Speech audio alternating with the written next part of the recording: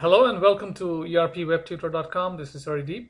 And in the previous tutorial, we talked about creating a key flex field. We have created a test structure for the job key flex field. And we had previously used two value sets. So in this tutorial, we'll talk about how to create value sets and how to add values to the value set. So as the term suggests, value set, so it's a set of values, and it can be associated with any segment inside the flex field. So what will happen is that when we try to add some data to that segment, it will have a list of values associated with it, and that list will be generated based on the value set attached to that segment. So if we remember, in the previous tutorial, we had copied the demo US job code and the demo US job name, the two value sets used in the two segments. So in this tutorial, we will see how we define the value set and how we have added the data to these value sets. So for value sets, the navigation is again System Administrator, Application, Validation, Set. So in the set, we will actually just name the value set, and then in the values, we will add values to that set. So let's go to set. And in this case, we already have the value set defined. So we will just look at the setups or the entries that we have made for this particular value set. Again, we will query for this value set. We will go to the query mode, which is F11. We will paste the value set name and hit Control F11. And this is how we have defined. So we see we have entered the value set name. We are not using the usages button at this moment. Description, you can definitely add something here. It's not a required field. All the ones that are kind of yellowish are required fields that you have to enter something there. And the ones that are not yellow are optional. So the list type is the one that decides what kind of values will be there. So it's a list of values. So it's pretty simple. The security type, and you can, when you have an instance, you can see what different options you have. The list of values is the one that normally you're going to use in any implementation. And then security type, you can add securities to your value set, but again, most of the time, you're going to have the security type as no security. And in this case, the format validation, you can have the format of the values that you can enter. So in this case, it's a number. So you can see that the maximum size is 3. So you can maximum, you can have a 3-digit number. You cannot have 1000. So the codes for the values for these would range from 000 to 999. And you can see it says numbers only, 0 to 9. You also have other options. When we look at the job name, you will see that it has a different format type. And then again, the value validation is independent. So once we define this as independent, we can use this value set and create an independent values. You can definitely have other validation types like dependent, table.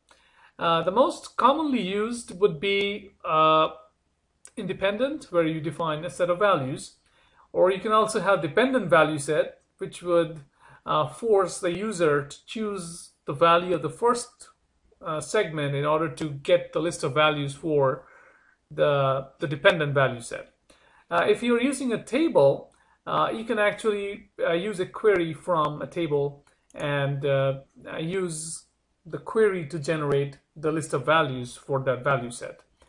In this case, we're going to use independent. We will have separate notes published on the website, and we'll have detailed a description about different kinds of value sets, and that will be really helpful. So in this case, we're trying to keep it simple. we will just have the independent value set. We will add values. This is, of course, a tutorial for beginners. And once you are familiar with these terms, and once you practice these, you can definitely take the next step towards using complex definitions and using the more difficult tasks. So this is the demo US job code. So let's also take a look at the demo US job name and see what we have there. Same thing we did. We went to the query mode, we pasted, and we executed the query, pressing Control F11.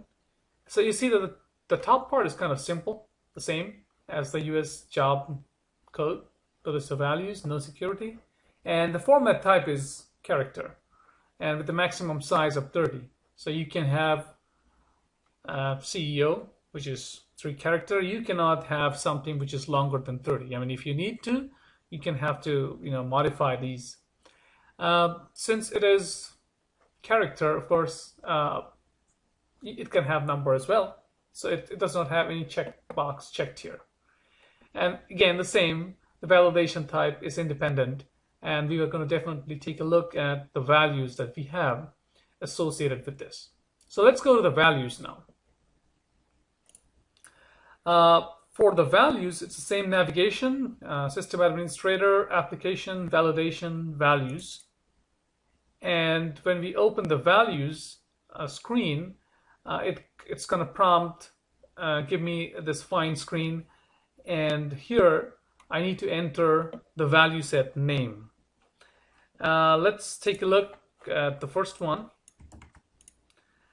which is demo US job code, and say find.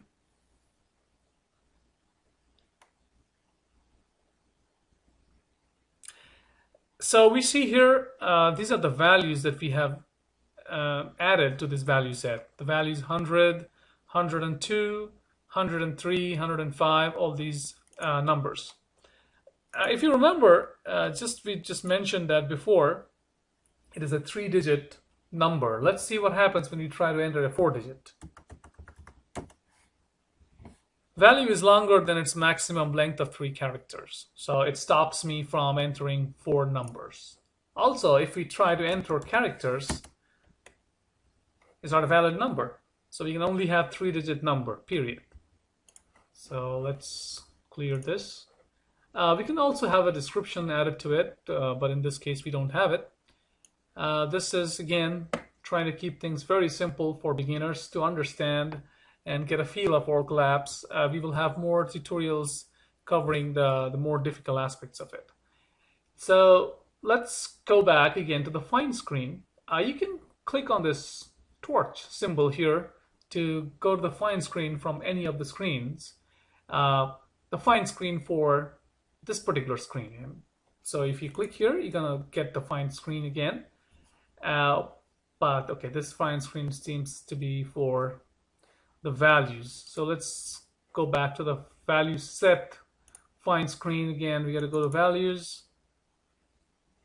Again, we query for our second value set, which is demo US job name, and say find. So these are the values for the US job name: accounting clerk, CEO, CFO, director of finance. So these are the different job names that we have stored. Again, this was 30 characters. So if you try to add something, let's try to add something here. This is for our test job. And let's see how it appears. Test job. So the translated value appears. Let's have a description. This is for the training video. And let's save it. Of course, the funny thing here is that you cannot delete an entry from this list. As you can see that the delete button is disabled. So if you don't want a job, let's say the company has retired a particular job position or it's a job description. So what you're going to do is that in order to prevent the users from selecting that job, you can actually disable this. So let's go back to our job screen, and we will see the test job, which is now enabled, is going to appear. And then once we will disable it, we will see that how it doesn't appear. So let's go back to the job screen again. And for that, we have to switch responsibilities. So once we close this, it's going to compile the hierarchy. In this case, we don't have, but it's still going to submit the request in the background and do its own processes. So again, let's go back to our demo US HRMS manager. Once we are on the demo US Super HRMS manager responsibility, we need to go to work structures, job, description.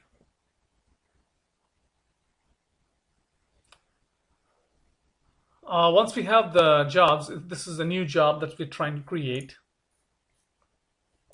This is our demo corp job group that we're going to use. And once we click on the name, it actually brings us the flex field structure. So we have job code and the job name.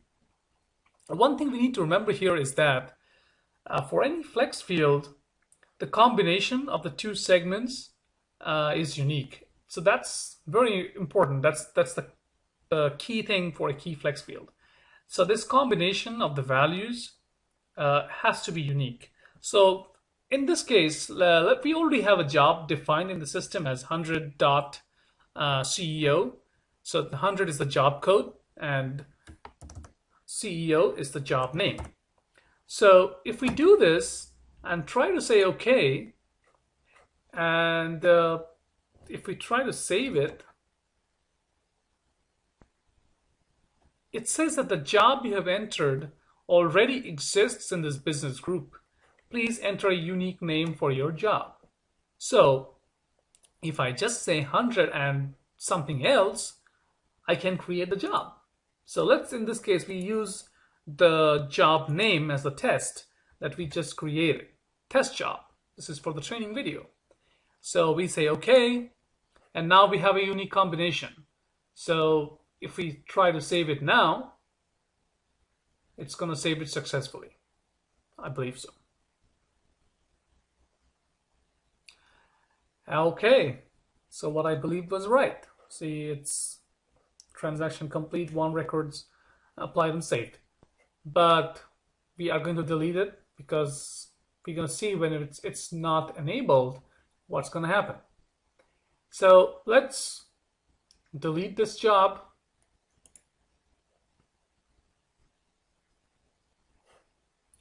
Do you want to delete this record? Yes. And let's save it. Don't forget to save it, because even though it doesn't appear on the screen, if you don't click the save, it's not really committing to the database. So now let's go back again to the system administrator, application, validation values, and I believe this is the value set name that we had, and the one that we added is test. So this is the one.